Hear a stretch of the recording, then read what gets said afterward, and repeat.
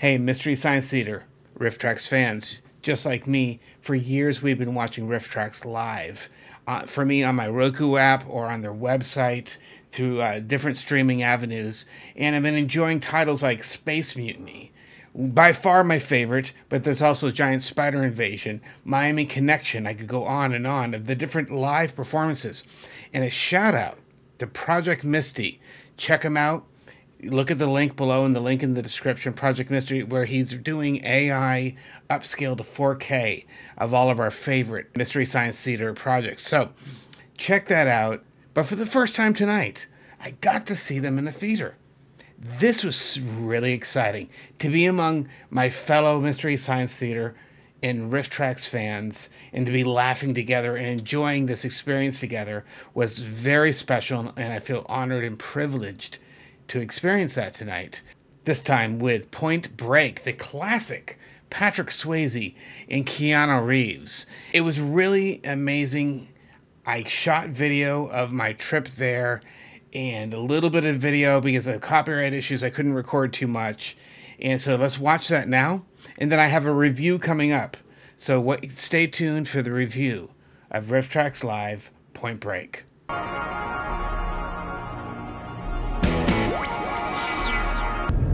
I am off to my very first Rifftrax Live, and I'm really excited about this because I haven't seen them in the theater before. I've seen, of course, I think all of the Rifftrax live events on video, streamed from their site.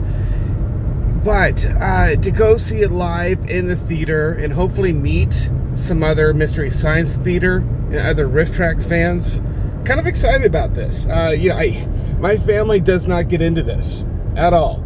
This is my thing. I really enjoy Mystery Science Theater. I watch way too much of it, and I also enjoy Rifftrax, watch way too much of that. So the fact that I may get to go meet some fellow fans, people who appreciate this type of comedy, I'm really excited.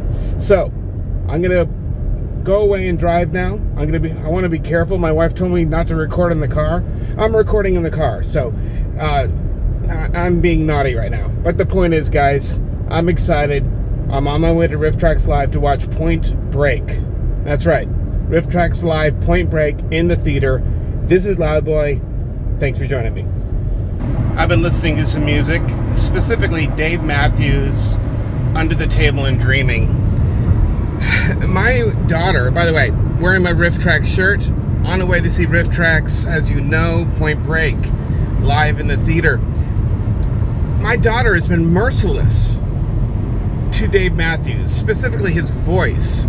However, one cannot deny that Under the Table and Dreaming, the album that came out in the 90s, is a masterpiece. Amazing music. And as a drummer, as someone who also plays saxophone, the fact that the drummer is spectacular, so underrated, the drummer for Dave Matthews. But then the sax player and the violin player filling in part of the gap where guitars normally would be in that kind of mid-range acoustic rhythm space of a rock band. It's just, Dave Matthews is a special thing, doing something very unique, and a lot of complex arrangements and just great mastery of instruments. So I just want to say that in defense of Dave Matthews, Under the Table and Dreaming is an amazing album. I better put this down now and drive. I'm being safe. But I am driving. So again, this is Loudboy checking in on my way to Rifftrax. It's gonna be awesome. Check out that sky.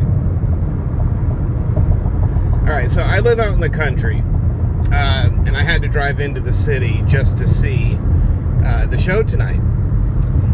Worth it. And it's been lovely. I've been listening to some music, and I was reminiscing, though, as I listened to Dave Matthews Band, specifically the 90s album, the one that was my entry point into Dave Matthews, which is Under the Table and Dreaming. So I'm listening to that, and I love so many tunes on that album, but I'm reminiscing, though, because it was in that same period of time.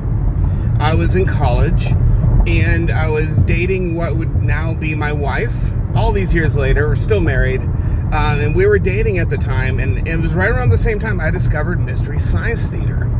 It played on, it was on a local affiliate late at night. It played like 2:30 in the morning, 2 in the morning. It's an hour-and-a-half show, so it'd be on in the middle of the night. And, college students, there are no clocks. It doesn't matter what time it is. So, and often I'd be over late, just hanging out before I went back to my dorm. That was my entry point to Mystery Science Theater, to Mike, Kevin, and Bill. And that was around the time that Bill joined the fray, and Mike became the host and took over from Joel. So, of course, those three guys are now Rifftrax, and have been for many, many years. So I was kind of reminiscing about when I discovered Mystery Science Theater. It was a breath of fresh air. The creativity, the originality, the skits and the segments in between. Oh, there goes a Cybertruck. My son likes to, when my son and I play Fortnite together, he's just like, he wants to have that Cybertruck. And whenever every time someone leaves one behind, we always get it. He hops into bed and I drive the Cybertruck around. Okay, I digress. The point is, guys, I'm stoked to go seeing Rifftrax. I'm thrilled to go see them for the first time in the theater. Take the interchange on the left. I gotta turn soon. So, alright, that's my cue. I'll talk to you guys at the theater. Loudboy out. Alright. We have arrived at the theater. The giant Cinemark Theater. This is it. Alright. We're moments away from watching Rifftrax live Point Break. So I got it. Rifftrax live. I'm told that it's Theater 9. There it is, guys. Rifftrax live. Pretty cool, huh? Here we go. Yeah, this could be pretty cool. All right, let's go watch a movie.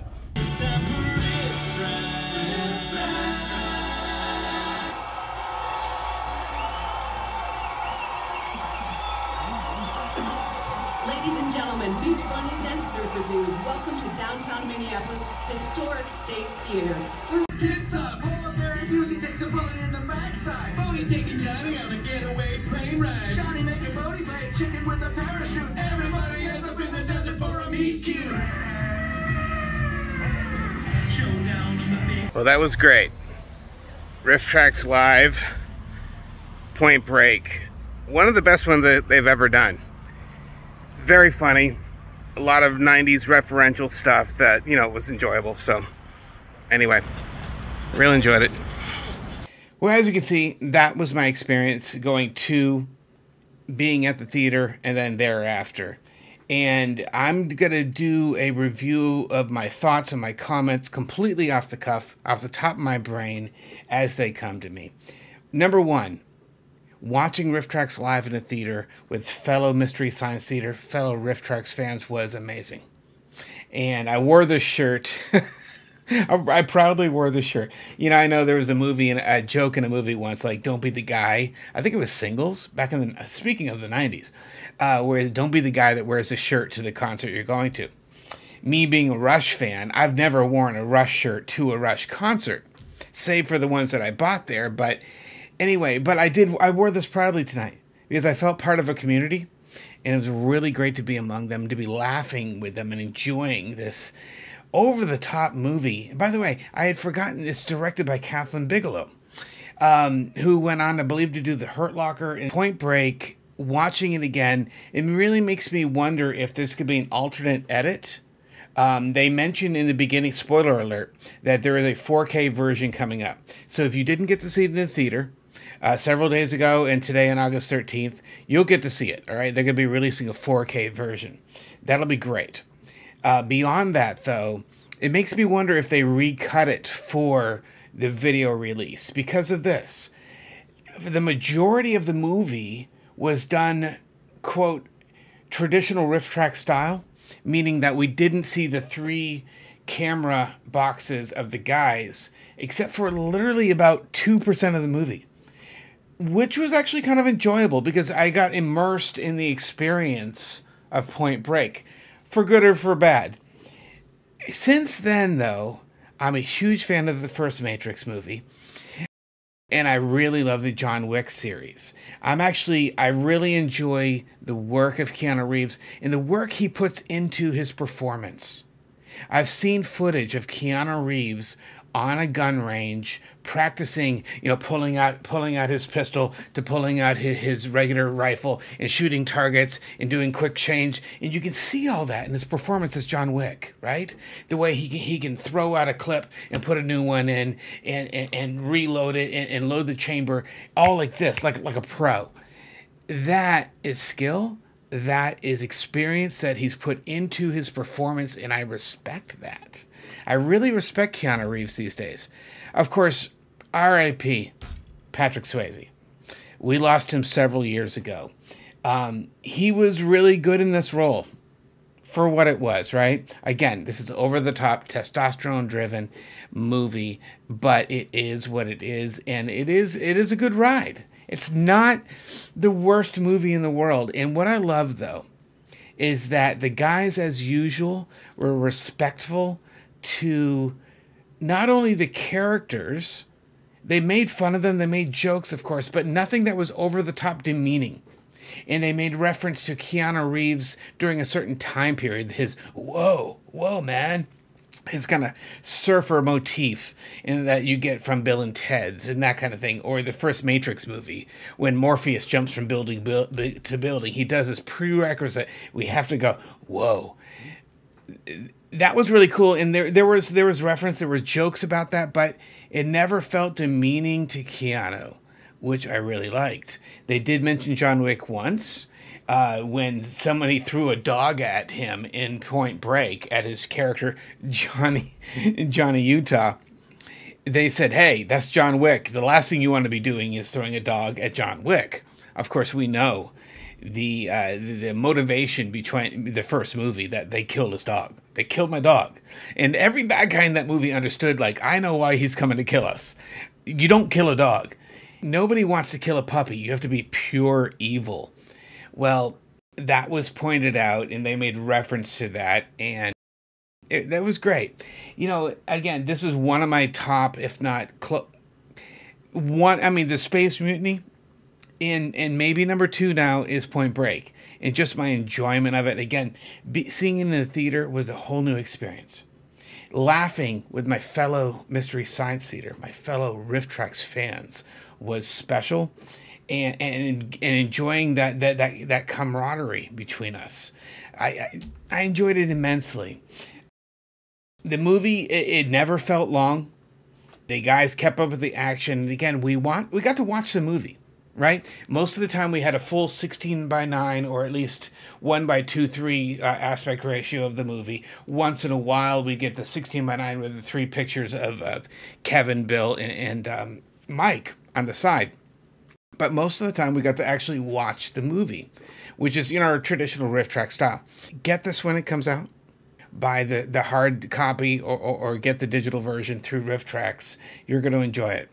You're going to enjoy it. It was really special to get to go tonight, and I really enjoyed the movie. So if you haven't yet, I have a complete 101 Rifftrax / Mystery Science Theater playlist that's on my channel, where all my favorite things, from the live streaming stuff to their immense catalog of movies they've covered, that's on my channel, so check that out. Subscribe to my channel for more videos like this.